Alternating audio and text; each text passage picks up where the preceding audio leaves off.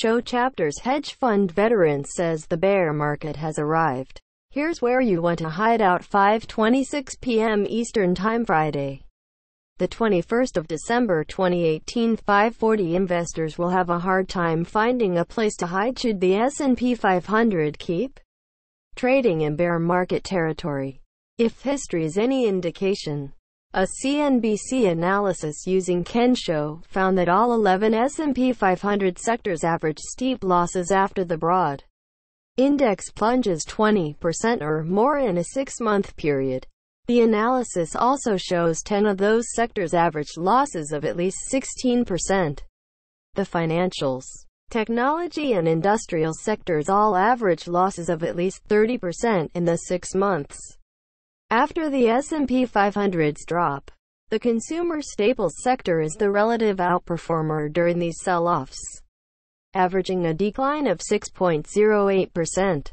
The S&P 500 entered Wednesday's session in a bear market, down 20.06% from an all-time intraday high set on Sept. 21 amid ongoing turmoil in Washington. Stocks entered bear market territory on Monday after the worst Christmas Eve sell-off in history.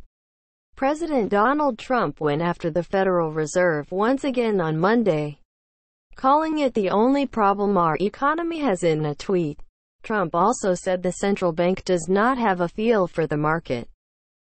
Multiple reports also surfaced last week claiming Trump was considering firing Fed Chairman Jerome Powell. Show chapters. Market bull Ed Yardeni predicts a 2019 to remember 1 hour ago, 4:18. Trump's tweet and the reports of Powell's possible firing came as several parts of the federal government shut down over funding for a wall along the U.S.-Mexico border.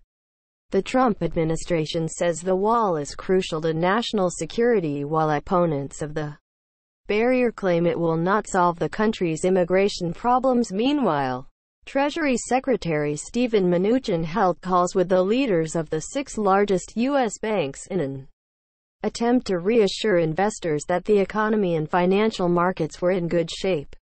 This failed to quell investor fears, however, as the S&P 500 dropped 2.7% Monday. Subscribe to CNBC on YouTube.